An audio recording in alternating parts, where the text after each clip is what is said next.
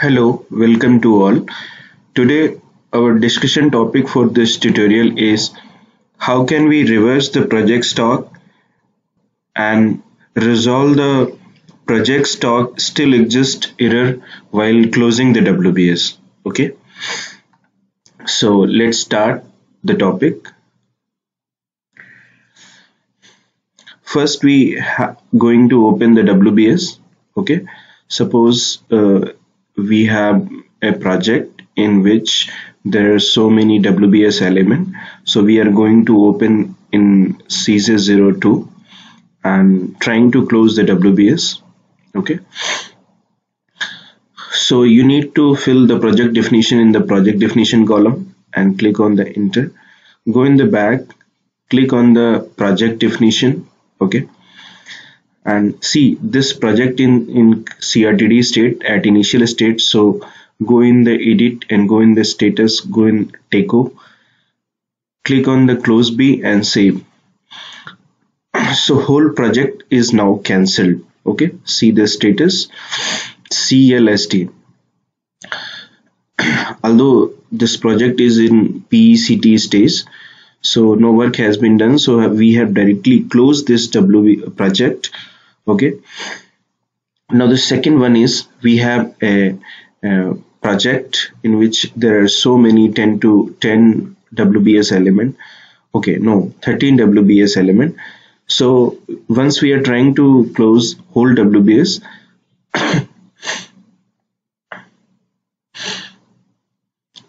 go in the edit, go in the status, go in the technically complete.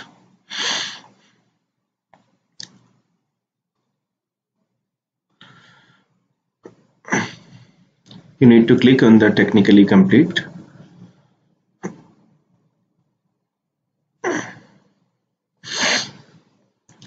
Okay.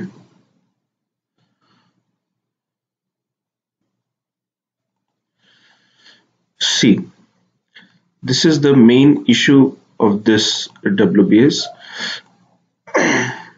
Stock still exists.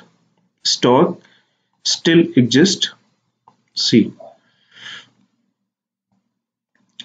in this WBS. Which WBS? FA/18/0/18848.0. So what is the meaning of stock exists? Okay, once we create the WBS, done the material planning or any material planning, then we have to do two steps. First, we need to create the project stock using transfer posting in the WBS using 415 movement type. Okay, then once we complete the 415 movement type, then we need to goods issue against reservation. That is goods issue against reservation means goods issue from storage location to your WBS network element. So at that time 281 movement type will be used. So our project stock has been successfully issued in these two phase manner. But if we have not yet issued project stock using 281 movement type, that still project stock exists. Or if there is no need of that project stock, then we need to cancel the project stock. So your commitment of the stock still exists in this WBS element is not reflecting, and you will not get error while closing the WBS. Hope you understand.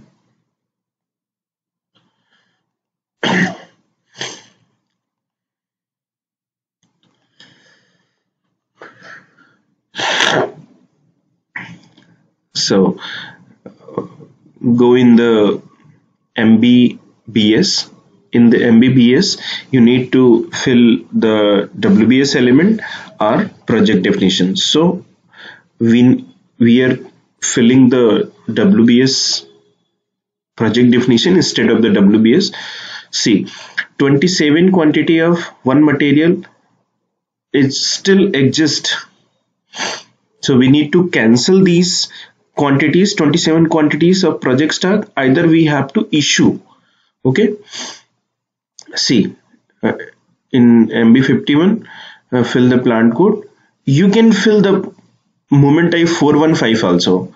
See, the first entry is of the 415 movement type, a 1000 storage location is existing here. Okay, there is no 281 movement type is there, so that's why this is reflecting the issue. Okay.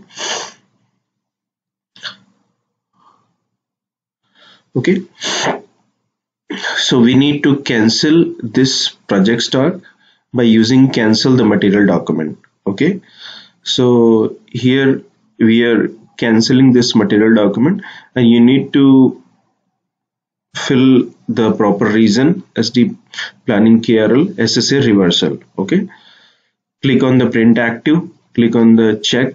If no issue is there, then click on the post. Okay, hope you understand. Then we have successfully reversed the project stock. Now we are trying to close the project. So go in the status, click on the technically complete. Go again in the status, click on the close B. Okay, so and click on the posting. Okay,